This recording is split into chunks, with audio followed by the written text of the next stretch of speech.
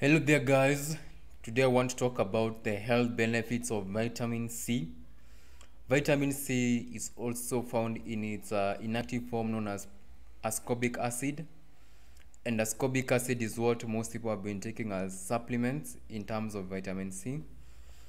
The active form is ascorbate. So if you're taking a vitamin C supplement known as ascorbic acid, you're taking the inactive form, which means that you're not having adequate absorption of it. So you have to take it in its active form known as ascorbate. So I want to talk about the health benefits of vitamin C. So before I get into the health benefits of vitamin C, I want to talk about the sources of vitamin C. So one of the sources that I said of vitamin C, just as like I said, was through supplementation, which is not the best unless you're getting the active form, which is the ascorbate. The other way of getting vitamin C is by consuming plenty of vegetables, and vegetables that are rich in vitamin C include cabbage.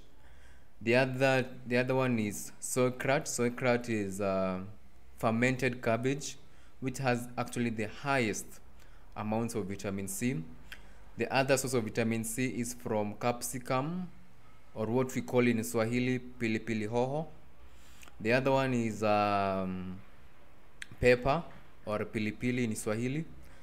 The other source of vitamin C include mostly vegetables, but the ones that I've talked about before, the bell peppers or the capsicum, cabbage, fermented cabbage, and also the peppers, they actually have the highest source of vitamin C. In terms of fruits, the fruits that have actually high sources of vitamin C include guavas. Guavas actually are one type of fruits that have the highest sources of vitamin C. The other type of fruits include the strawberries, the plums. But if you want to get vitamin C from fruits themselves, I would advise you to go for the unripened fruits, not the fully ripe fruits.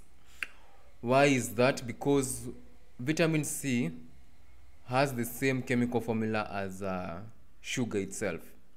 So if the fruit you are taking has high levels of sugar, that means, for example, like pineapples, they have a good amount of vitamin C. But because when the pineapples are ripe, they have a higher sugar content, it means the amount of vitamin C you are absorbing is very low, because the sugar and vitamin C will compete to get absorbed by the body. And the body will always favor sugar over vitamin C. So you might be taking your pineapples and saying, I'm getting a lot of vitamin C, but actually you are getting very, very low. So that would be one cause of why you are taking a lot of fruits and then you end up having low vitamin C levels. Also, fruits are like, for example, a fruit like an orange. Instead of going for the yellow type, it would be better to go for the green type, because definitely the green type has lower sugar levels and more vitamin C. And citrus fruits are another type of fruits that have high vitamin C levels. But if you want to get your vitamin C from fruits, go for the unripened fruits or fruits that have very low amounts of sugar. All right.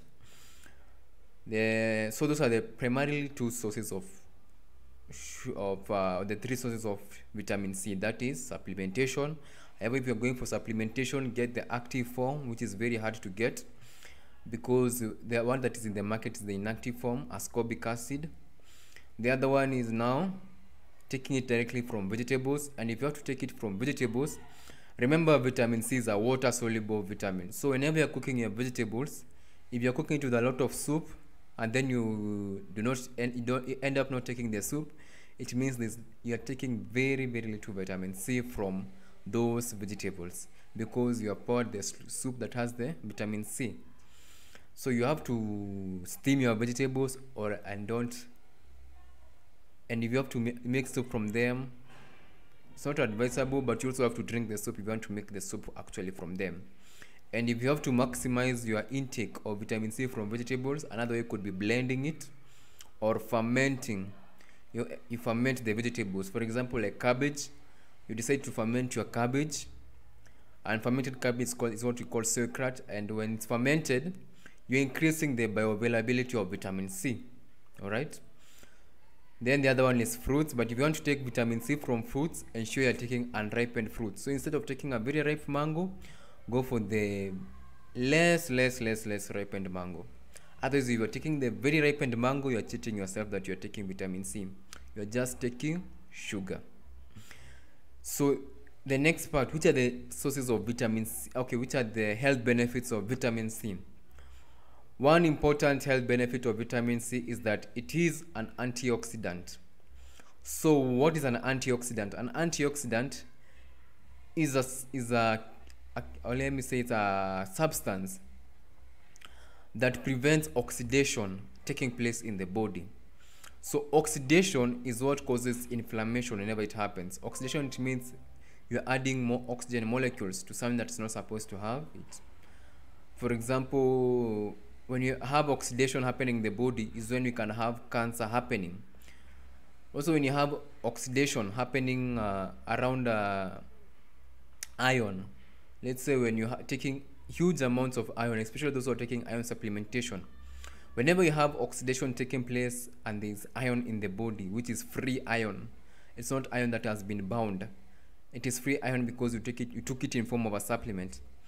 It means that there's a higher chance of oxidation. You know, iron, when you expose it to oxygen, what happens? It rusts. So imagine oxidation taking the place in the presence of free iron in the body. That can lead to cancer occurring in the body. So that's why you're supposed to be careful whenever you're taking iron supplementation, because that's one risk factor, oxidation. Then that's what I was talking about, oxidation. So vitamin C being an antioxidant itself, it's a way of preventing certain diseases occurring in our body, like cancers.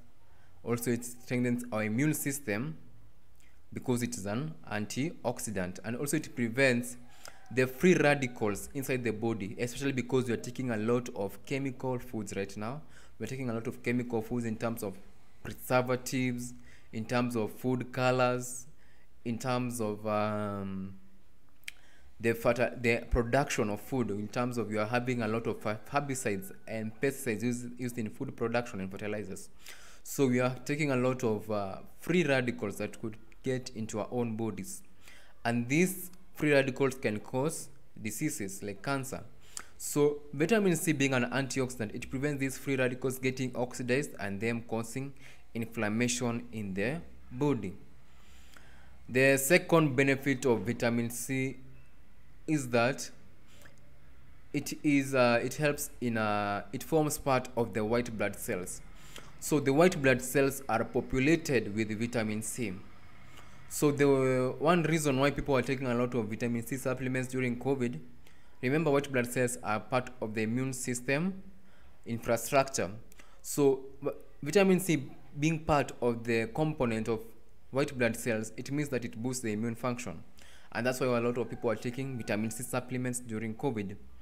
However, what I mean is that because it's a part of the white blood cells, you are having better immune system function. The other benefit of vitamin C is that it helps in formation of collagen. And when I'm talking of collagen, I'm also talking about the connective tissues, the tendons, your joints. So whenever you're having pain in your joints, whenever you're having these bleeding gums or whatever, or you're having this pain in terms of your tissues, it means you're having low vitamin C levels. So the vitamin C itself, it helps in that function, formation of the connective tissues and collagen. So you'll have better skin health. So whenever you're having bad skin health, it shows that you're having low vitamin C levels. And that's why a lot of skin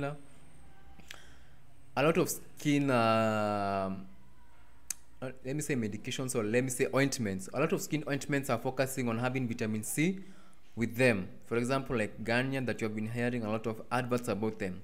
They are saying it has vitamin C within it. So the vitamin C is supposed to help with connective tissue formation, which we found in our skin. It's found in the gums. Also, you'll find a lot of toothpaste, like Sensodyne, that are emphasizing about tooth sensitivities. It's because they're saying that it has this vitamin C in them that's supposed to help with that. So that vitamin C itself is for connective tissue formation in our gums to prevent the tooth sensitivities, the bleeding gums, and what have you. So, and also about the joint pains. So those joint pains that you're having could be a signal of low vitamin C levels, and vitamin C helps in now formation of those joints.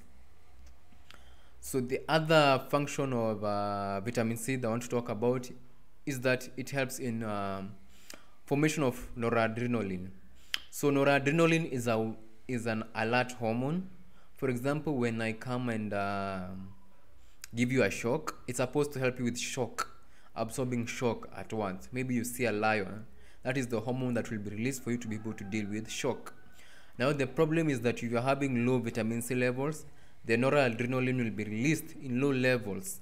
That means you'll not always be alert. You'll always be feeling sleepy.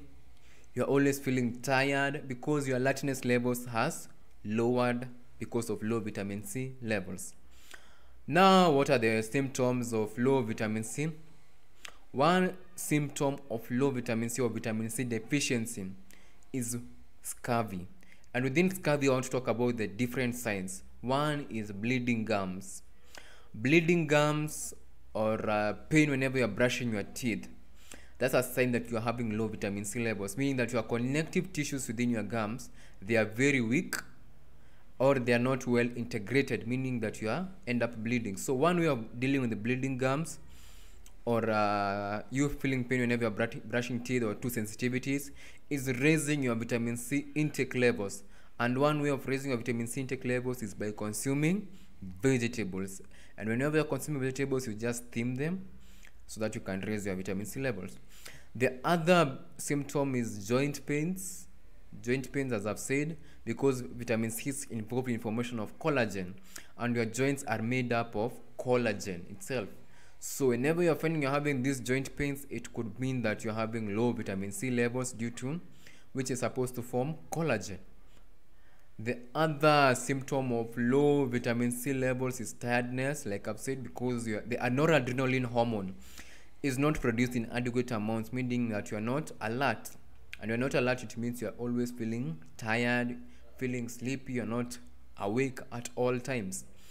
The other symptom of low vitamin C deficiency is very quick aging. You are aging very quickly. So vitamin C lowers the skin aging process. So whenever you're having low vitamin C levels, it means that the aging process it hastens very quickly. And the reason why it's hastening very quickly is because of the antioxidant property of vitamin C. So aging could occur quickly because of presence of oxidants in the body, oxidizing agents in the body.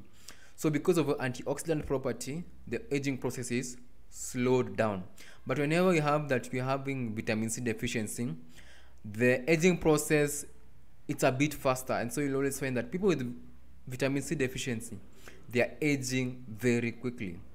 So in short, I've already talked about the sources of vitamin C, the health benefits of vitamin C, and the symptoms of vitamin C deficiency. So if you want to boost your vitamin C levels, I hope this video could help you now understand it more better. So thank you for watching and see you in the next video.